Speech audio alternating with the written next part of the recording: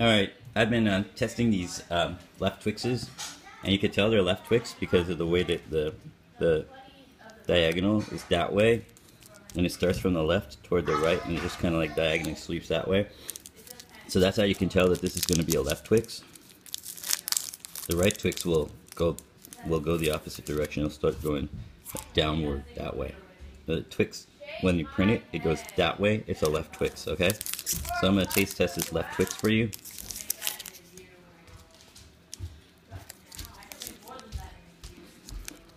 It's pretty good.